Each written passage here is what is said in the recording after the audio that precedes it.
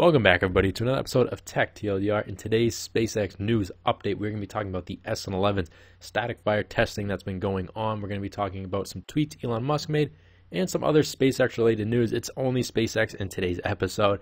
So if you want to know everything going on in that industry, in that realm of technology, be sure to stick to the whole episode. Drop a like on the video so you stay on the space side of the YouTube algorithm. Let's get into this video and why you clicked on it. So the SN11 today. I should say yesterday, locals in the area got notice that the beaches and the roads in the Boca Chica area would be closed. That would mean there is static fire testing going on for the S11. However, if we look today, they actually did try to conduct the static fire for the SN11 and they aborted it. SpaceX, of course, they don't disclose anything until like a month after it happens. They haven't stated why they had to abandon this static fire test. People have been saying that if you listen to it, which I can't really play for the audio, it's just not going to sound right for you guys, but if you listen to it, it doesn't sound, this doesn't sound like a good static fire. This is from Chris B from NASA Spaceflight. That's his video if you want to check it out. But I'm really hoping that the static fire didn't cause any damage to these Raptor engines. That's been a big problem with the last few static fires we've had. We've seen multiple Raptor engine swaps going into this Starship, and SpaceX, that's something they need to correct. They cannot keep swapping Raptor engines for every static fire. And if we look on the closures, we see March 15th, it's until 3 p.m. today, and that abort happened at about 12:30 in their Texas local time.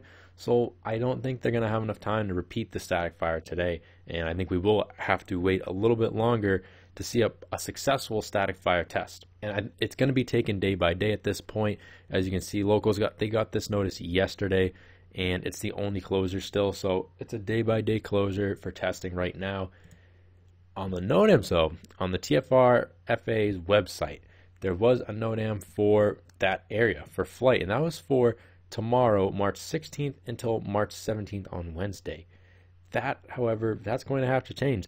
But the good news is, it means that SpaceX is ready to fly immediately. It means that once they get this static fire, it works successfully, they're just going to go right to the flight. They don't want to waste any time like they had to do with the SN9, kind of with the SN10, a little bit with the SN10. But it's exciting to see that they have things in place. The FAA is on their side now, and they want to get right into the flights as soon as they possibly can. More exciting news from SpaceX, though. They've successfully deployed those 60 Starlink satellites we were talking about in the last episode. They have done it again. And this landing of the booster on the drone ship was its 9th launch and landing.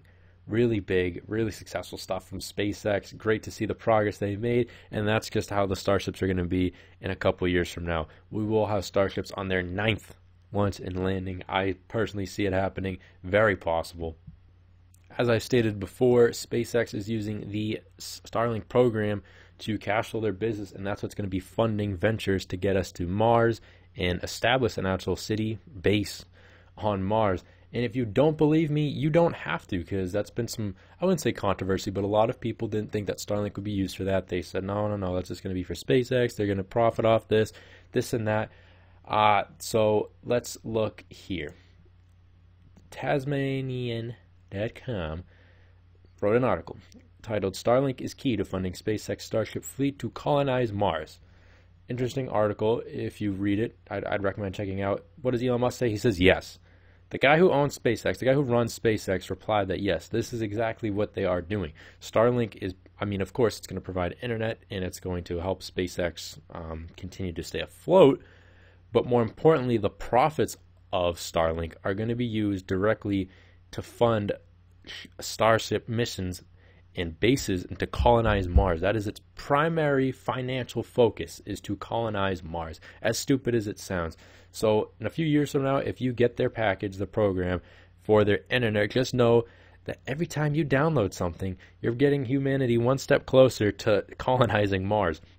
That's all I have for you guys in today's episode. Is a short and brief one. If you want more of this content, be sure to subscribe to the channel, drop a like, drop a comment to let me know what you guys think of this, what you guys have in mind for this SN11, everything like that. And be sure to have a good one.